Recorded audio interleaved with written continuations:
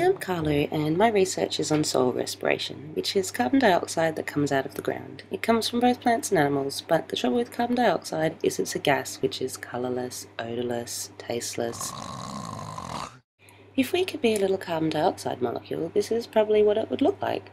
Come out of the soil and go up into the atmosphere, or maybe you'd go back into the trees when they photosynthesize, or then again, maybe not. But we can't, so we need one of these.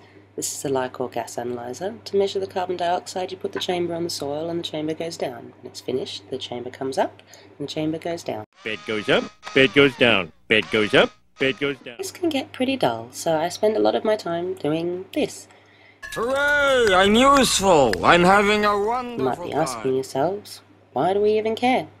But to answer that would take another 60 seconds, so suffice it to say, carbon dioxide is bad, okay?